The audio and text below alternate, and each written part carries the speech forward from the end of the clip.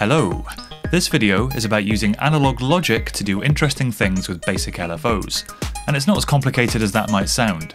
It's really just about taking two simple waves that are cycling at different rates and deriving a couple of extra signals based on whatever is the higher or lower of the two voltages at any given moment, the maximum and the minimum.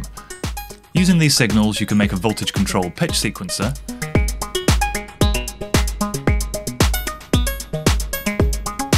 you can generate wonky off-grid looping rhythm patterns,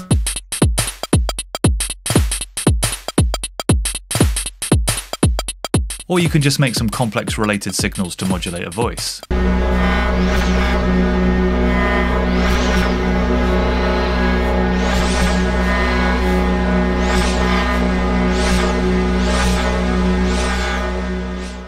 The module that I'm using today is the Nekyia Circuits Obsidian, which Nekyia kindly sent over along with the root locus filter that I did a separate video about recently.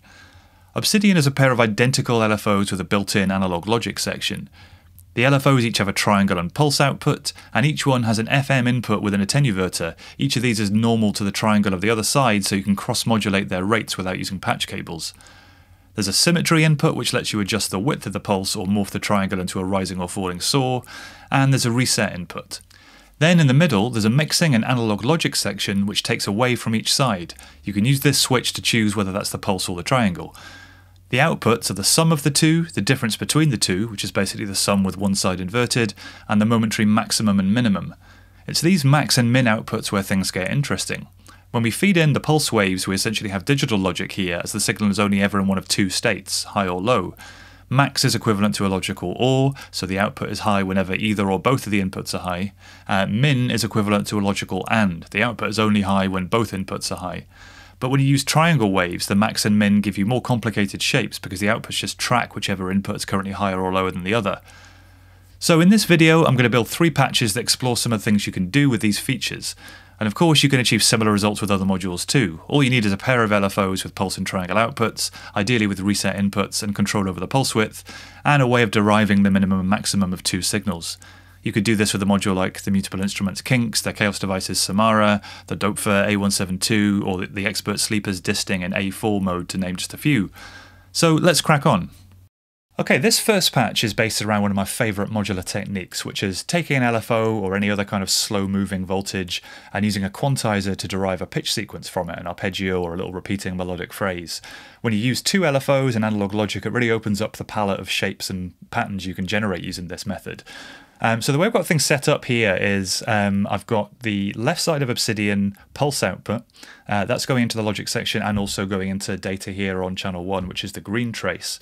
So you can see that's a kind of square shape. I've got the bottom pot here on Opal just sending a fixed offset voltage into the symmetry control, which lets me control the width of that pulse. As I turn it up, the pulse gets very narrow, if you're following the green trace, and as I turn it down below 0, it gets wider and wider. And you'll see why this is important shortly. I'll leave it in the middle for now. From the second half of Obsidian, I've got the triangle output going into the logic section and also going into data on the blue trace. So that's the blue triangle there.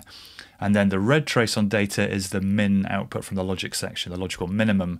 And you can see there that whenever the green trace is at its minimum, then the red trace is flat at the bottom, and whenever the green trace is high, then it's basically allowing through the blue trace, so you're getting these kind of like broken triangular kind of shapes on the red trace.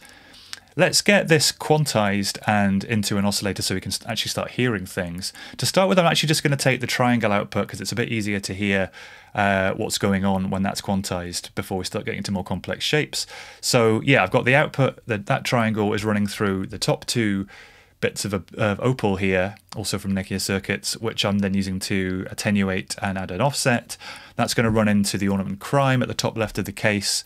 The quantized pitches are going to go into sizzle, and the whole patch is going to be clocked from PAMs, which I'm also going to take a copy of that clock into the yellow bottom trace on data so we can see what's going on. Let's get that started.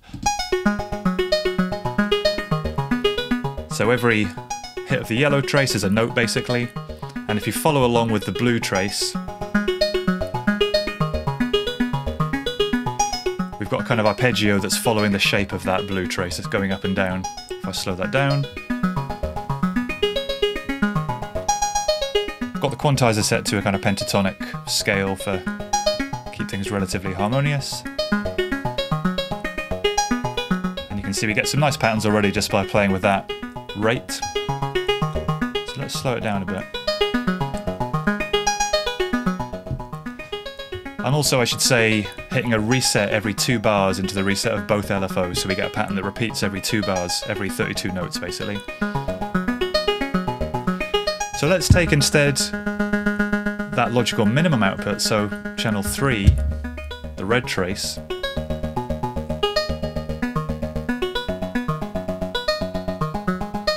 Just playing with that offset voltage, so we're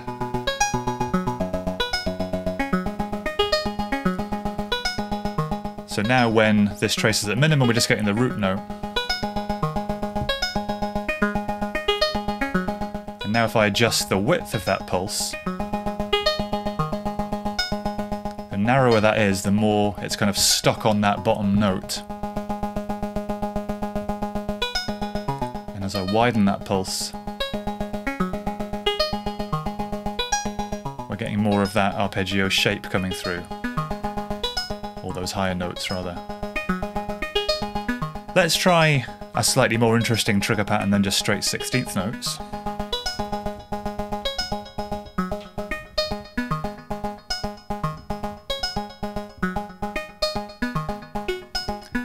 So now we've got quite a nice little pattern, which as we adjust this pulse width, we can allow more or less of that arpeggiated element.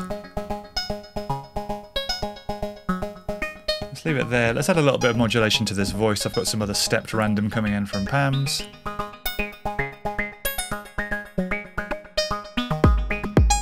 Just add a kick drum. And some other drums.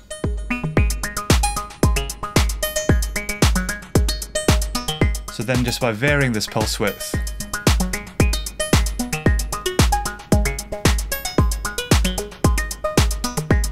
getting all these variations on this 2-bar pattern.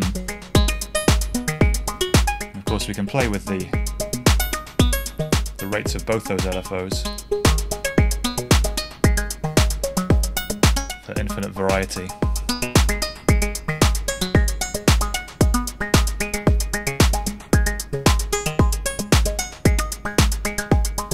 It's a nice way to create these patterns that evolve slowly. You could always modulate this with another LFO, of course.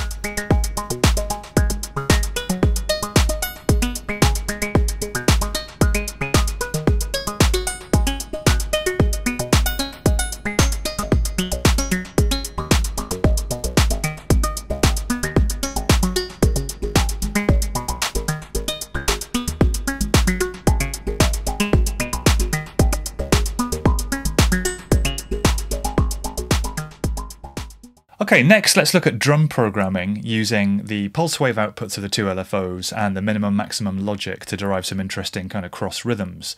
The way I've got this set up is the left side of Obsidian is the master clock, effectively. That's putting out what I'm going to use as my 8th note pulse for this whole patch. That's the green trace here on data. I know it's a bit of a forest of cables here, so I'll explain what's going where. So yeah, the pulse output of channel A is going to the green trace. The pulse output of channel B is going into the blue trace, channel 2 of data. That's running slightly slower, as you can see. I've got Opal with fixed offset voltages controlling the symmetry or the pulse width of both of those. At the moment they're just set to 12 o'clock. And I've just got dummy cables here into the frequency CV inputs. Although these have center to tenths, I just want to be absolutely sure there's no cross modulation happening and the rhythms are absolutely regular. So these are just dummy cables. Then I've got the minimum and maximum outputs going into channels 3 and 4 of data. That's the red and yellow trace at the bottom. And you can see we're getting some kind of complementary pulse outputs here. I've also got the pulse output of channel 1, the green trace here. That's also running through a clock divider to give me a divide by 2 to use as a kick drum signal. So I've got 8th notes there and then quarter notes for the kick. And I'm also using a divide by 8 to reset the other side every 8. So every 2 bars effectively. So yeah, the blue trace here will lock back in, will reset every 2 bars of the green trace 8th notes. It all makes sense when you hear it. So let's get some things happening. This is the hi-hat part. So that's the green trace. And here, from the divide by 2 of the clock divider, is the kick drum part.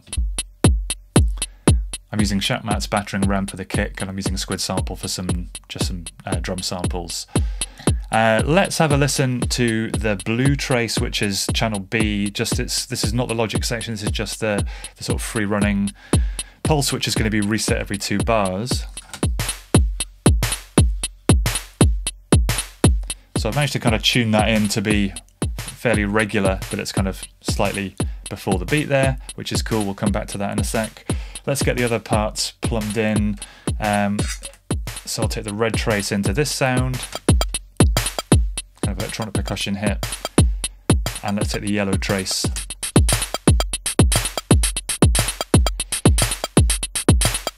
So really getting this kind of nice wonky pattern. I can change that reset to every 1 bar as well. Let's just go into there for the moment. And then by playing with these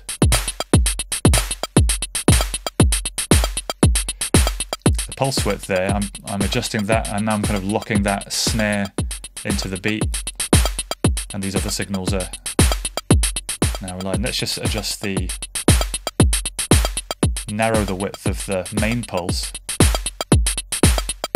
Now we're getting some swing. Let's go back to a 2 bar reset.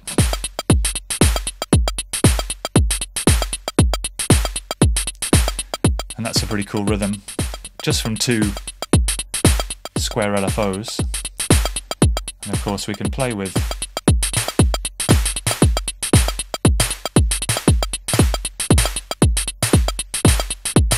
the speed of the second one like this.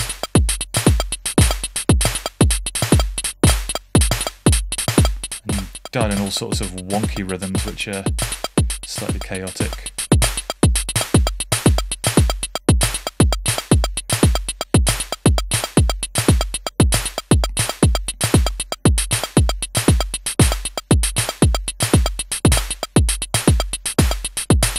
Of course, you don't need to use these signals to trigger drum sounds. You could use these as rhythmic modulation for other elements of a patch. I just want to kind of show what you can do with a bit of analog logic.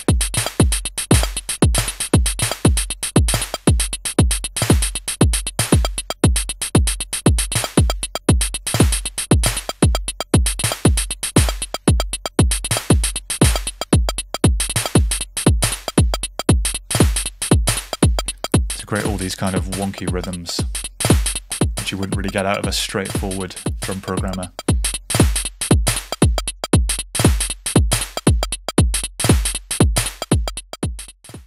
So finally, I just want to look at using the minimum and maximum outputs of the logic section to create a couple of related but more complex LFO waves based on the triangles from the 2 channels of Obsidian. So into the scope, I've got the green trace is the triangle output of LFO1, and the blue trace is the triangle output of LFO2. The red trace is the logical minimum, and the maximum is going into the yellow trace there. So we can see we've got these 4 related signals.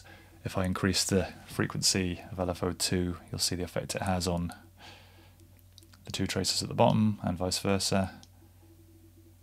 So let's just keep these rolling fairly slowly to start with, and let's just throw these signals at a kind of static tone coming out of sizzle and see how interesting we can make it. So here's the basic raw unchanging digital tone, and let's start feeding in some modulation into the various bits. Let's take the red one into through an attenuator into the algorithm, and let's take green one into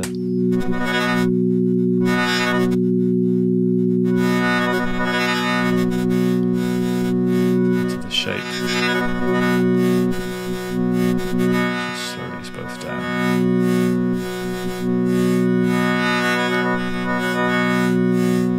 And let's take the yellow trace into the level of oscillator B.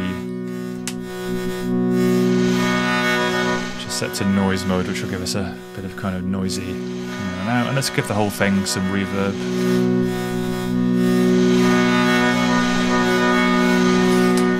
And I'll just take the blue trace to the shape of oscillator B.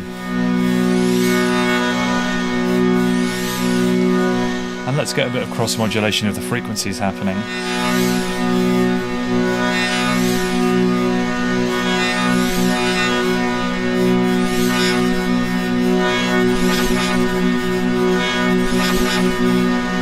So now their frequencies are affecting each other.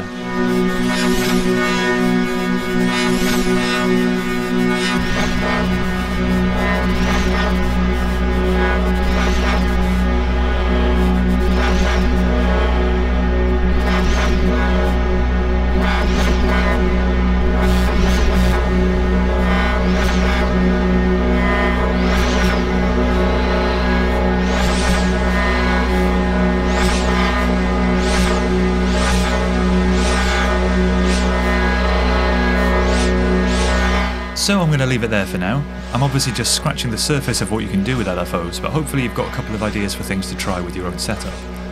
If you've enjoyed the video, please consider subscribing if you haven't already, and leave a like and a comment if you feel so inclined. Thanks for watching, and I'll see you next time.